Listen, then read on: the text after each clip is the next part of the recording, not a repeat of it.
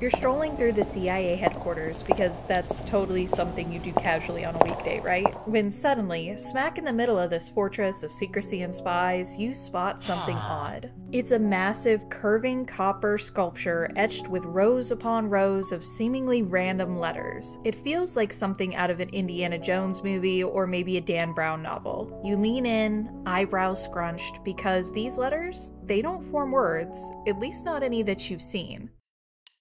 Welcome to Kryptos, the world's most famous unsolved code that's been chilling in plain sight for well over 30 years. And despite the fact that it's literally sitting at CIA headquarters, a building full of the world's best codebreakers, this thing is still keeping its final secrets to itself. So what is Kryptos? Who put it there? And can AI now be the thing that finally cracks it open once and for all? Well, buckle up, Buttercup, because we're talking government secrets today. In the late 80s, the CIA was jazzing up its shiny new headquarters in Langley, Virginia, because apparently government buildings tend to be a little, gray and drab, so the CIA's Fine Arts Commission, which is a real thing, set aside some cash specifically to commission some new artwork. Enter Jim Sanborn, a Washington, D.C. based artist who didn't just land a random art grant, but specifically won a $250,000 commission to build something uniquely cryptic. Sanborn wasn't your average sculptor either. He was obsessed with secrecy, cryptography, and hidden messages, making him practically perfect for the CIA gig. Even better, Sanborn paired up with Edward Sheet, a former CIA cryptographer, to design something intentionally baffling. Their brainchild was Kryptos, a copper sculpture pierced through with an encrypted puzzle rated almost impossible on the cryptographic scale. It was officially installed on November 3rd, 1990. Now, Sanborn figured someone would crack it within 10 years or so, but here we are over 3 decades later, and Kryptos is still stubbornly holding on to its final secret, at least as far as the public knows. Here's how Kryptos works. The sculpture features 4 distinct blocks of encrypted text, 865 letters in total. Each block becomes commonly known as K1, K2, K3, and K4. But that 4th segment, K4, yeah, it is basically the giant middle finger pointed directly at cryptographers everywhere. And Kryptos isn't just a sequence of encrypted letters carved into copper. Its design includes several thoughtful symbolic components that deepen the cryptic narrative. Alongside the main sculpture is a petrified tree trunk to symbolize the enduring nature of information. And next to that lies a reflective pool of water representing the continuous flow, exchange, and transmission of secrets. This water installation, by the way, it's actually a pretty common one for government-funded art. Additionally, slabs of granite placed strategically around the installation feature engraved Morse code messages. Notably, these Morse code engravings themselves have intentional irregularities and some subtle hints to them. These things aren't considered enough when considering Kryptos as a whole, and it's important to give them the bit of spotlight that they deserve here. Many enthusiasts believe that these additions may create a secret 5th puzzle that won't publicly be disclosed. Collectively, these physical elements are integral to the experience of the sculpture and reinforce the themes of the agency that funded it. Initially, when Kryptos was unveiled in 1990, the CIA reportedly encouraged its employees to make attempts at solving it. K1 through K3 were secretly cracked within 2 years by both NSA analysts and CIA employees, although the agencies chose not to publish their solutions immediately, presumably because nothing's cooler than government secrets staying secret. Let's just leave this fun little fact in the back of our brains for later. The first 3 solved segments turned out to be puzzles combining multiple cipher techniques. This included transposition ciphers and visionaire ciphers, essentially just sophisticated methods of scrambling different letters. The decoded texts were oddly poetic. For instance, K1 delivered a cryptic sentence that read, "Between subtle shading and the absence of light lies the nuance of occlusion." Yes, illusion spelled with a Q, because obviously this was never intended to be straightforward.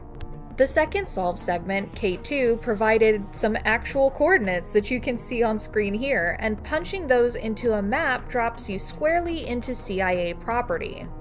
What I find interesting about this is the message suggested something hidden or buried right beneath the surface, prompting speculation about secret stashes or even buried treasure, because nothing about this puzzle will ever scream casual art project. There's also a mention in K2 of only WW knows, strongly believed to refer to the then CIA director William Webster, supposedly the only guy who knows what's really going down there, but you'll find that might not be entirely true as we go on. K3 took things even further, describing a scene reminiscent of uncovering a secret chamber. It reads, "Slowly, desperately slowly, the remains of passage debris that encumbered the lower part of the doorway was removed. Can you see anything? Q?" It's a playful twist on archaeologist Howard Carter's legendary opening of King Tut's tomb. Because what's a spy mystery without a nod to some Indiana Jones-style archaeology? There's a theme here of words with improper spellings, which just means that my videos and Kryptos have something in common. But government cryptographers weren't alone in trying to tackle this puzzle. In fact, by the late 90s, members of the public had jumped headfirst into this mystery as well. In 1999, computer scientist and cryptography enthusiast Jim Gilligley publicly announced that he solved K1 through K3 using custom software and brute force methods, making headlines and forcing the CIA to reluctantly confirm that they'd already cracked those same sections internally. This was a big deal because it meant that the public had confirmation that Kryptos wasn't just solvable, but that machines could do it too. Meanwhile, independent cryptographers and amateur codebreakers around the world collaborated online, sharing theories and breakthroughs, and collectively chipping away at the puzzle once thought impossible. Speaking of public fascination, Kryptos didn't just capture the attention of amateur cryptographers, it inspired cultural phenomena too, most notably Dan Brown's bestseller novel, The Da Vinci Code, published in 2003, which indirectly drew from the enigmatic aura surrounding Kryptos. Brown himself openly cited Kryptos as one of the inspirations behind his intricate puzzles and cryptographic themes. The novel's global success further amplified public fascinations with secret codes, hidden messages, driving even more enthusiasts into the puzzle-solving fray. Suddenly, Kryptos wasn't just a cryptographic curiosity, it became emblematic of our collectorate symbols and conspiracies hidden in plain sight, blurring the lines between reality, fiction, and the captivating spaces in between. But there was a twist. In 2006, Jim Sanborn himself admitted he had made a small typo in K2 after a member of the public had approached him with the issue. According to Jim, he had originally left out an S for aesthetic reasons. Now that mistake misled solvers briefly, but he claimed that despite this typo, K4 was still solvable. So what about that last puzzle, the infamous final 97 characters of K4? This segment has resisted all decoding attempts despite Sanborn periodically dropping cryptic hints mainly for his own amusement. Something I wonder if he regrets now with AI trying to crack the code.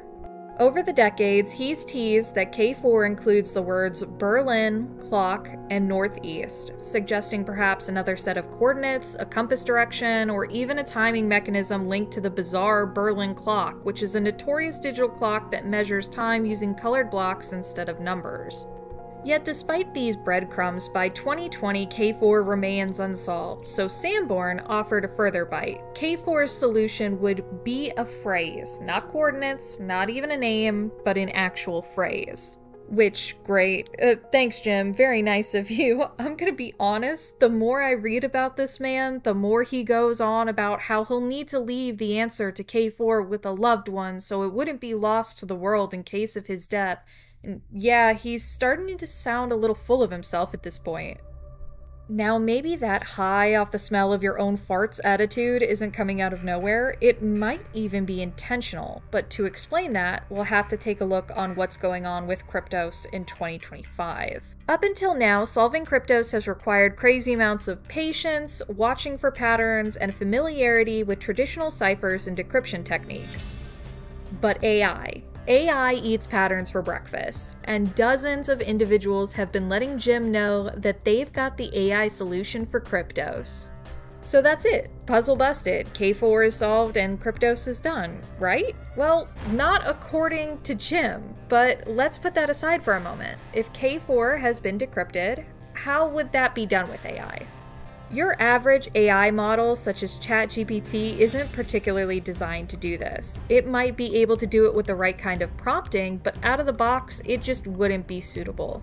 Large language models are designed to handle a wide array of tasks, which is why they can be so useful for different situations. Prepackaged AI models are brilliant for spewing out text, but they might not be exactly what you need when you think of intense cryptographic scrutiny. Therefore, if you tried using AI to decipher Kryptos, you'd be better off with something more customized, and that brings us to micromodels. Micromodels are like the special ops forces of AI, smaller, hyper-focused models trained for a very specific purpose.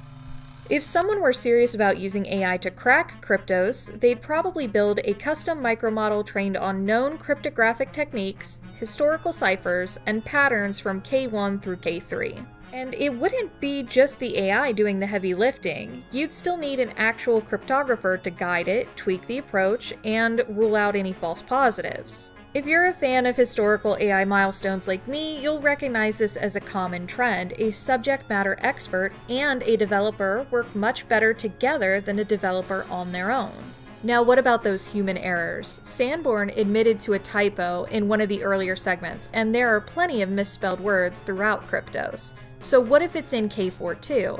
AI could spot a sequence that leads to nowhere because of a single misplaced letter as long as the human has informed it of this potential flaw. All of this means that in theory, K4 is entirely breakable through artificial intelligence. So what now?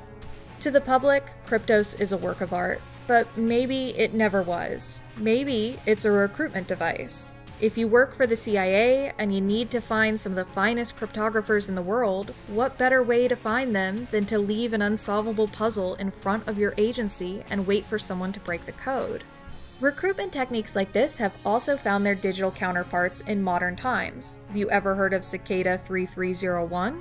Of course you have. That was a series of ridiculously intricate cryptographic challenges that appeared online from 2012 to 2014 aimed at recruiting top-level codebreakers. It contained layers of cryptography, steganography, and literary, mathematical, and cryptographic illusions. I'll say it with my chest. Cicada 3301 was a recruitment experiment, and Kryptos is the same thing, but a physical version the CIA willingly lays claim to.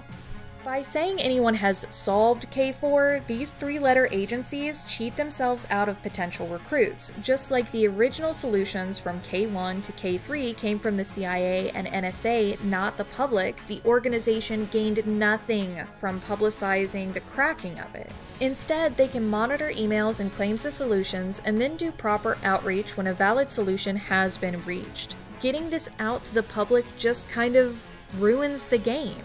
Now, the other option is maybe you're not an amazing codebreaker. Maybe, just maybe, you're really good at social engineering and managed to sneak this answer away from one of the few brains out there holding it. That's another valuable recruit, and so is the person that can build a micromodel with the power to break K4, because if you can use AI to uncover this level of obfuscation at home, then you know what you can do around the world. So where does that leave us? Has Kryptos finally been secretly cracked by some three-letter agency already? Well, probably. But publicly announcing that ruins what value it brings to the great game of government. Whether you're a puzzle-solving genius, a master of social engineering, or the creator of a micromodel so clever it could break Kryptos, there is nothing really left to gain from doing so aside from the bragging rights. No secret badges from the CIA, at least not anymore. Bottom line, Kryptos was never just a sculpture. It is an ingenious trap designed to catch brilliant minds. And if you're thinking about whipping up your own AI to solve it now, hoping for a recruitment call from Langley, I am very sorry, friend. You know how it goes. By the time you're chasing a trend, you're already too late to the game. But you know, there might be something fun in just doing it for the sake of doing it. Maybe we can come back to that for another video. Well folks, that's gonna be it from me today. Join me next time where I show you how to get off those pesky government watch lists. See ya, nerds.